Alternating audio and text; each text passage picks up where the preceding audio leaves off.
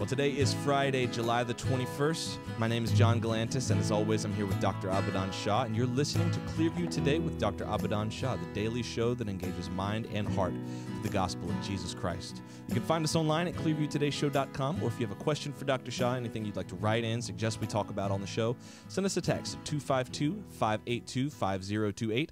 You can also email us at contact@clearviewtodayshow.com. And you guys can help us keep the conversation going by supporting the show, sharing it online, leaving us a good review on iTunes or Spotify, anywhere you get your podcasting content from. We're going to leave a link in the description of this podcast so you can do just that. But Dr. Shah, today's verse of the day is coming to us from Psalm 8. This is a very spacey, sort of ethereal psalm, and I think you guys are going to see why that's relevant here in just a second. But starting in verse 3, it says this: "When I consider your heavens, the work of your fingers, the moon and the stars, which you have set in place, what is mankind that you are mindful of them, human beings that you care for them? You have made them a little lower than the angels and crowned them with the glory and honor. You made them rulers over the works of your hands. You put everything under their feet." I love that verse 3, when I consider your heavens, the work of your fingers, the moon and the stars which you have ordained, which means this is David's psalm, right? The superscript tells us that through the chief musician on the instrument of Gath, I have no idea what that means, a psalm of David. So Right. David had some interest in studying the stars, not That's studying right. the stars in the sense of astrology, but astronomy. Yeah, he could look up and see the magnificence of the heavens and just that awe, that wonder that he Yeah. felt. And we still have that even thousands of years later. Right. We can look up and see, gosh, God made all of this, how beautiful it is, how majestic. Yeah, and we tend to look at the ancients as if they were so enamored by the stars in the sense of worshiping them. Not true. You know, we had the opportunity to go into Moses' tomb, That's the right. unfinished That's tomb. right. That's right. And what's amazing about it is that up in the ceiling is the constellation, things that he drew up there that still to this day, scholars are going, we know what he's trying to do is just hard to just quantify that or put it into our language today. But he knew a lot about the sky and the stars. Amen. And so also David here. Oh, yeah, absolutely. And it's so encouraging, and that's going to come into play a little bit later. We're going to talk about that in just a moment. We're going to start right after this ad. If you have any questions or suggestions for a new topic, text us, 252-582-5028, or you can visit us online at clearviewtodayshow.com. We have a very special guest, so we're going to hop right in. We'll be right back after this. Hey everyone, my name's Ellie, And I'm David. and we want to take a minute and let you know how we can actually serve you as you're listening to Clearview today. The Bible paints an extraordinary picture of who we are as a church body. The mission of Clearview Church is to lead all people into a life-changing, ever-growing relationship with Jesus Christ. A huge part of leading people is praying for them. A big reason that Christians have unanswered prayers in their life is because they're not praying. You know, 1 John 5:15 says, "And if we know that he hears us, whatever we ask, we know that we have the petitions that we have asked of him." If you're listening to the Clearview Today show, we want to know how we can pray for you as well. There's a number of ways that you can get in touch with us at Clearview and share your prayer request, but the best way is by texting us at 252-582-5028. You can also send us an email at prayer@clearviewbc.org, or you can download the Clearview app on iTunes or Google Play. You know, on that app, there's a dedicated prayer wall that helps us to get to know what's going on in your life, how we can pray for you, and how we can take any necessary steps to get you moving in the right direction. Thanks for listening. Now let's get back to the show.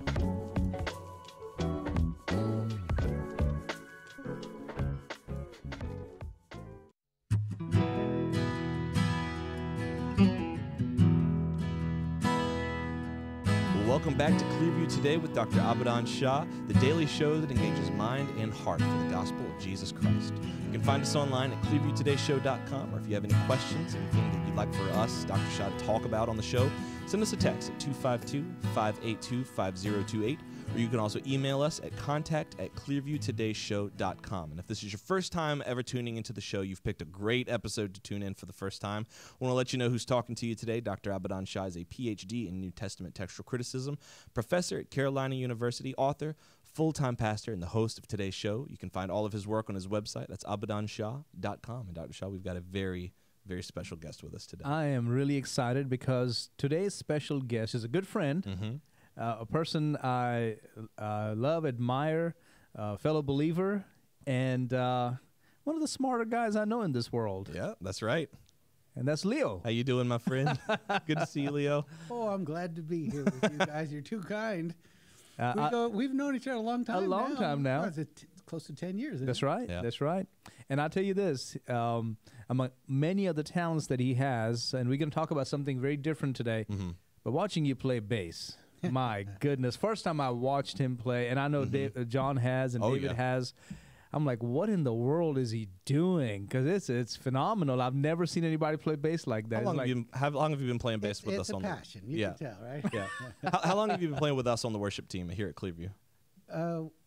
It was right around 13. 2013. Wow. So almost 10 years. That's 10 years. Yeah. Wow. You've been with us 10 years. 13, 14, right around Yeah. there. Yeah, that's incredible. Well, we've been blessed. We've been blessed to have you. And it is, I agree with Dr. Shah. Like, there are still times 10 years later where I'll be singing and leading, and I'll feel you playing something. I'll feel it in my chest. And I don't try to do it, but I turn around, I'm like, oh my goodness, I felt that one. Well, that's what it's supposed to be. That's right. I was going to say, that's how you know good bass, when you feel it. You don't even hear it. You just feel it in your chest or in your shoes. It's all about the bass. That's right. No trouble. Well, Dr. Shah, today is a very special day, July 21st. Do you want to kind of set up our episode today? Yeah, of course. So July 20th, 1969. Okay, this is when two American astronauts, Neil Armstrong, Buzz Aldrin, they landed the Apollo 11, which took off from Kennedy Space Station and traveled, get ready for this, 240,000 miles. Wow. Over a 76-hour period. Hundreds of millions of people watching this thing on television.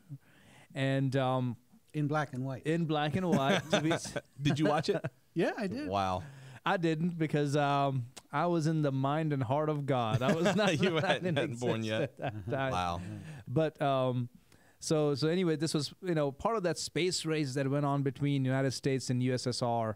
Who was going to be the first? And of course they were. And this whole Apollo program, Leo, correct me if I'm wrong, $24 billion.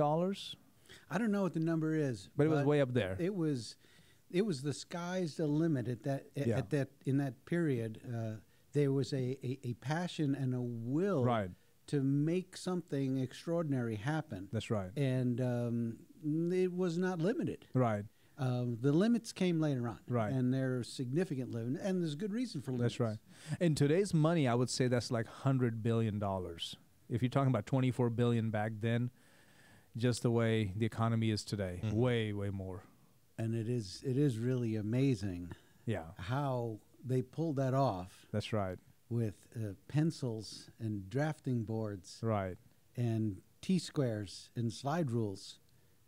Calculators were a new thing. Yeah, I heard. I don't know how true this is, but I heard that like the data that they had at the Space Center was like the memory was like megabytes at best. Like their computers. It was less than that. It was in the thousands. Wow. Called a K. Wow. Isn't that something? Yeah. Incredible. And today we're sitting here. This is 2023. We're talking about AI. All right? The stuff of science fiction movies. Yeah. Coming to pass in many ways, as well as the horror movies. That's right. Sadly. But that's part of it. That's right. incredible. So they landed on the 20th, and the next day, those famous words. The famous words, which the next day was only a few hours later. Really true. Later, that's right. On the 21st. Well, they had to get their act together because when they were coming in for a landing, they had it all planned out. There was a computer, a guidance computer that was in place, but it was coming down on a rocky area, and so he had to take the controls and fly it. He manually flew the I didn't rocks. know that. Yeah, Isn't that something? Fly it over the rocks and found a place right when the fuel was running out. It was a close call. I can imagine. Wow. Yeah, and there was no do-overs there. Yeah, no. Yeah, I mean, would you say life or death? Oh yeah, absolutely. Yeah, this is not something to play with. Absolutely. Wow. It's so inhospitable I'm excited about this I know. episode to have Leo here today. I was going to say, this so is fun. Do you want to explain like why Leo here? Because you actually worked for a good portion of your life for NASA. Well, yeah, I started. Well, I was 10 years old when they landed. Right. And it made an impression on me. My dad was a mechanical engineer, so I was kind of set up in that area anyway. Mm-hmm. And coming up to high school, I had a choice. I was living in the New York metropolitan area, a place called Rockaway, actually. And I had the choice to go to the local high school, or I could go to the special technical high school. Ooh. Brooklyn Technical High School. It was a big deal. Yeah. And so I had the opportunity. So I said, well, if I take the test, at least I have the opportunity. That's right. So I took the test, and I passed the test. So I said, well, if I'll go there, and if I like it, I'll stay. Right. And if I don't, I can still go to my local high school. That's right. I ended up going there for 4 years. Wow. And so after 2 years, you have to choose a major in this technical high school, and I chose mechanical engineering. And I was kind of set up from that time, 13 years old. I mean, Wow. leave your life's work decision up to a 13-year-old. Go figure. And thank God you made the right. Well, it turned out to be good for me. Took the right turn. It's not good for everybody, Right. but it was good for me. Yeah. I love the knowledge of how things work. I mean, it's beautiful. I watch I see a light bulb glow, and I know why. Yeah. How did you get there how did you get from there to aeronautics? Well, I went to a college, studying mechanical engineering, figuring out what am I going to do, and that's when I dropped out. Oh, really? You want to talk about that? Sorry, kids. Stay in school. Stay in school. Like you can work for NASA, but you do got to stay in school. Well, this is how it worked out. You know, it's kind of a funny thing. I was doing well, but you mentioned I was a bass player. Well, Right. I started picking up bass in high school. I went with some friends who were not doing so well in school, but I liked them anyway. And Right. you should come over and watch us. We have a band. And so I went on the subway to their place in Brooklyn all by myself, you know, in high school. You don't do those things today. Right. But I did that. High school, just hopped on the subway, went over to the place, and they were playing some songs that I was familiar with. I liked music, and I could tell the bass player was messing up. I could tell. And so Wow. I said I could do that. Yeah. And went through my mind. I could do that. So you had you played bass before? No. So I was familiar with the songs, and I heard them play.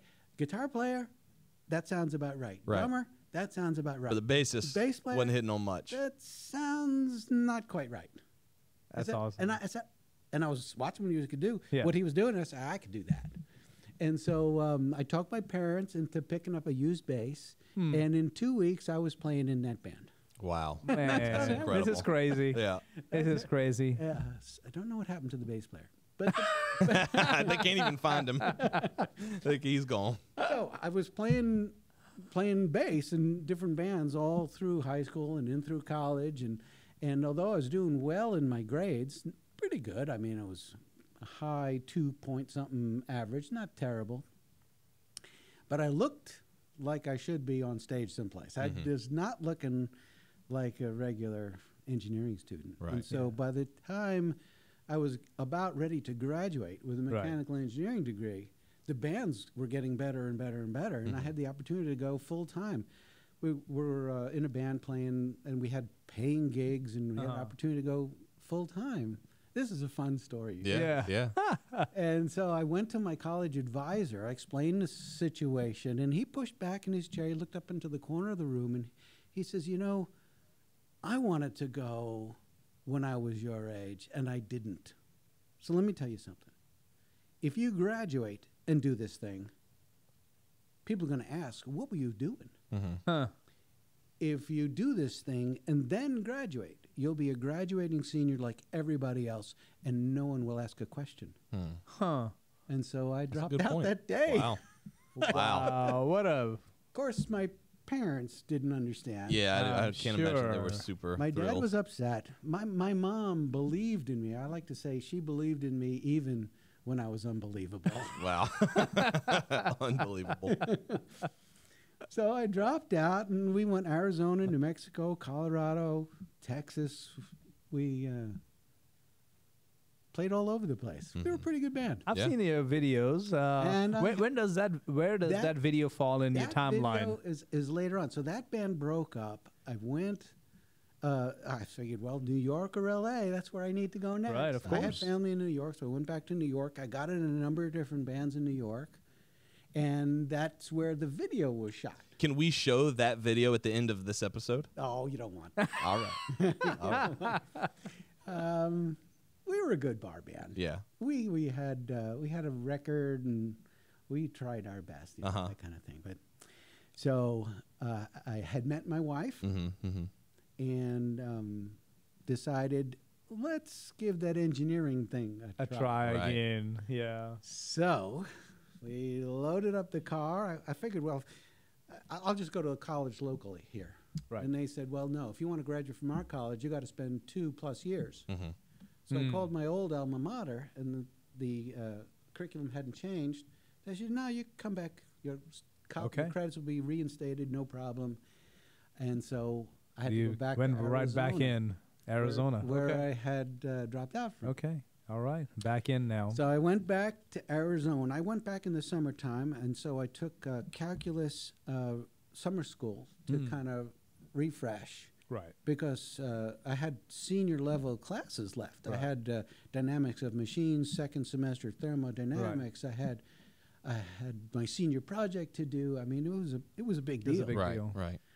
But I went back, and I took it seriously. I raised my cum. I graduated a little over 3.0, cut my hair, got a suit from Sears, did the interview shuffle, and just like the college advisor said, I got hired by Douglas Aircraft in Long Beach, California. Wow. Now, at what point was your conversion? Because that also happened. That was later still. Okay, so at this point, you did not know Christ. I knew who he was. But you didn't know him. But you hadn't made a decision to follow him. Well, I had. Okay. I had decided it was a fraud. Okay. Okay. All right. I had decided it was a fraud, and it was a crutch for weak people who did not know any better. That's I'm loving where this. I was. Yeah, I know. I've known this story for a long time, and I've heard it several times. But to our listeners, our viewers, man, when people say only, simple-minded people follow Jesus Christ, that's not true. That's not true. Well, that's where I believed. And I used to try to convince people. I would argue, I would debate with believers to try to convince them that they were wrong. Wow. So how do you end up from there to working for NASA? Right. Okay. So I'm working in aerospace and meeting a bunch of people. I started a little side business because I was building a little family. We had one kid, we had another boy, we had 3 boys all together. And I started to be involved in our own business where we got together with other like-minded people, and I was excited about the way they saw life. I could see some like a peace, a stability, a strength, and I wanted what that was. Right. That's right. And I did some research, and they thought that it was Jesus. I said, wait a second. That can't be the case. That's right. But it can't be the case. That's right. How can these smart guys do this? Right. And so since I had a technical background and I started to ask the question, why is it that they believe? Right. Why? And so that was the beginning of it. That was the conception, I guess, where... That was the conception, right? Yeah. And so that was... that would have been about 90. 1990? Yeah. Okay. And in the meantime, now you're working more and more with space stuff? Well, I didn't... Well, you could say that. See, I left Aerospace Direct, and I started working for a software company. And so we were selling engineer software to all the companies that do engineering all throughout Southern California. Oh, is this the software that you still use? And it's the software I still use. It was from a company I guess it doesn't really matter. But I was going to the Lockheed's, TRW, Hughes Space and Com, Skunk Works. We would go to all the different high-end space companies, and I would show them how to do what they were already doing faster, better, and more and efficiently. cheaper. Okay. Wow. Okay. And so I got to see all these different engineering environments in aerospace and space satellites, all the way down to, I did Barbie's Miata at some point. Barbie's Miata. What does that mean? Did. Like the For toys? Mattel. Like the toys? You The engineered the toy. toys? Yeah. Same program. Yes. Wow. So Hey. all these things you're doing, you're becoming the premier expert on this program. Right. I started to develop a reputation for being the hired gun that I could go to these aerospace companies, and I could see something on the table that they're currently designing, and I would get it on the screen before we'd left.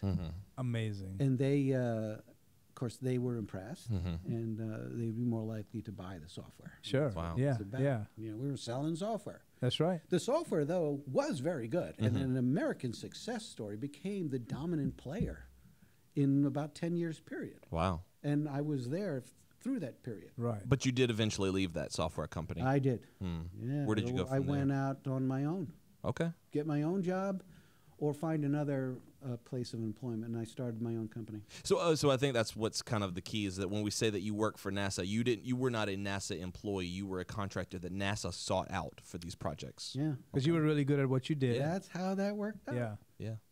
Kind of, we talked about that a little bit on, I think on Monday's episode, like when people are skillful at what they do, when they're competent, people will seek those people out. Right.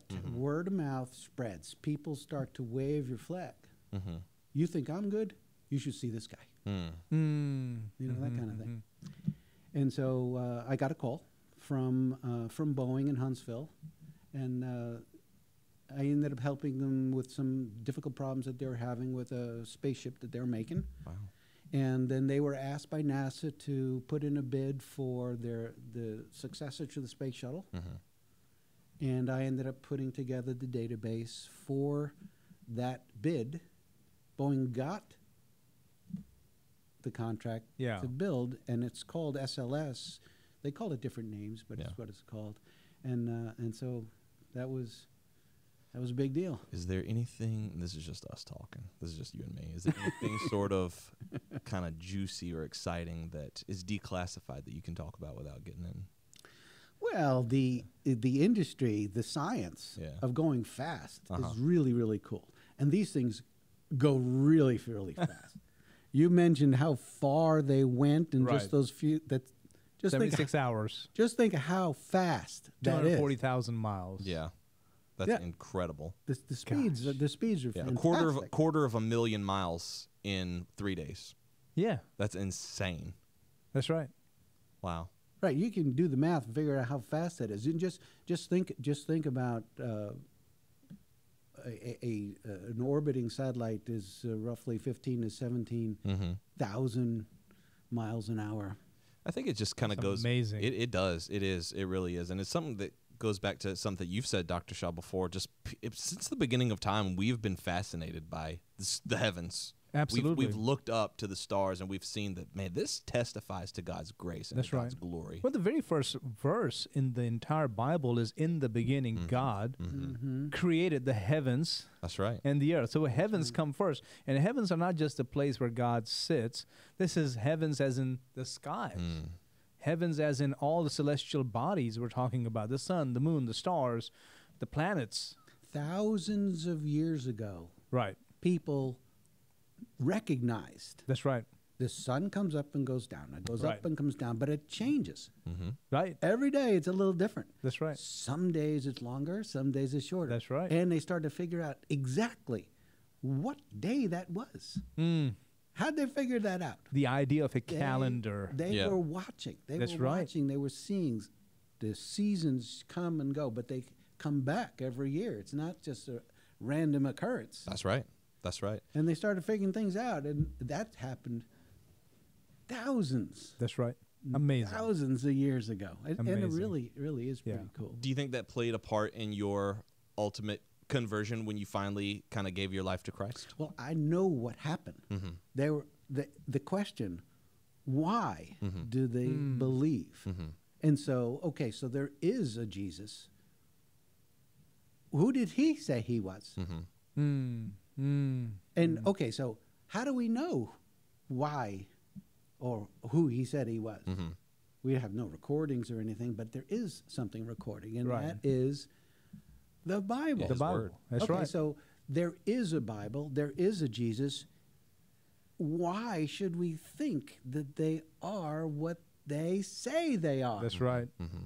Okay, so I was quite the skeptic, as I mentioned. Oh, I'm sure. And so I started to try to find out why all these people throughout history think it's what it says it is, Right. and how could they be all wrong? Right. But that wasn't enough. It took more. Right. 'Cause, But at least you were an honest skeptic.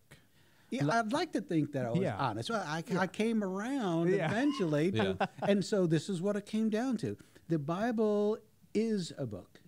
It says it is what it says it is. Right. The breathed God-breathed word of God. word of God. But how could that be? Well, people had to write it. Okay, so if people wrote it, maybe they had their own influence involved. You know, that was part of what it started. But how could it be what it says it is and not change over all these years? Right. And not be what it says it is? Because if it was written and inspired by people, they would always be influencing the Right. message. That's right. And it would be changing, like Be a telephone. adulterated. It'd be corrupted. It That's would right. be That's right. corrupted. And that was the main thing. So, okay, so if the Bible is what it says it is, Right. what does the Bible say Jesus said and who he said he was? That's right. His self-identification as the Son of God, That's right. as God I incarnate. I am. Yes. Holy cow. He claimed the title of God for himself. That could be a full 5-6 episodes just on its own. What I am. Well, it has been, I'm sure. Yeah. Throughout the eons, but that's what it was. That's what it was for me. Okay, so if the Bible is what it says it is, and that means that Jesus is who he said he was, then who am I? Right. Holy cow! Yeah. And it was that kind of a switch. It wasn't a kind of a gradual thing. Right. And then did it change the way you went back to your program, your drawing board, looking at the heavens? How did that impact you? Oh, it changed how I felt about other people. It changed how I felt about my place in this world, about my wife and my family, and why it is that I do what I do. Wow. Yeah. It yields a very very strong sense of responsibility. Oh, wow. Yeah. And so that was a big deal. I can imagine. You know, you don't have to be somebody like Leo who's designing machines that work in space. I mean, that's what you do. I mean, that's pretty cool. What I do, yeah. I've seen some of your work, and I'm like, wow. Yeah. Just It's- wow. Hey, somebody's got it. That's right. Look at that. But you can be just anybody. And well, once you meet the God of creation, you meet Jesus Christ, it changes you, and it That's right. changes and impacts your life, your relationships, the way you see the world. It changes everything. You think you're a big shot? Yeah. No way. Now you Yeah. realize you're not. Yeah, you meet the person who created all of this stuff that you're I have studying. my place. I have my place, and I appreciate the gifts that I have been given. That's right. Amen. And so that's why I play in the church band, because it's a gift, I love it. and I should not hide it under a bushel. That's right. Right. It needs to be For the glory of brought God. for the yeah. glory of God, That's and right. that's an important thing. Yeah. I love it. It's such, your testimony is such an inspiration to me personally, and I know to Dr. Shah as well. It's so encouraging to see that the people of God are not who the world paints us out to be. You The know, simple-minded uneducated people Yeah, right. who just, they believe against belief and just try to do the best they can to believe in something they know may not be true. That's not the case. Right. And I need to mention also, science does not disprove a belief in a deity. Wow. That's right. Wow. It does not. Wow. If you look at it more closely, you might find that science proves That's right. the other. Mm-hmm. That's right. All right. I almost feel like we need to have another show. I know. I feel like it's our time is up. Time is up, but man, we're out of time. But listen, if you guys enjoyed today's topic, and I know full well that you did, or if you have any suggestions for stuff that we can talk about in future episodes, make sure you let us know. Send us a text, 252-582-5028, or you can visit us online at clearviewtodayshow.com. And don't forget, you can support us financially on that same website. That's clearviewtodayshow.com. Every time that you give, every time you donate, you are making an impact for God's kingdom here on earth. Thank you so much for listening. Leo, thank you for being here today, my friend. Glad to be here. We'll see you guys next time on Clearview Today.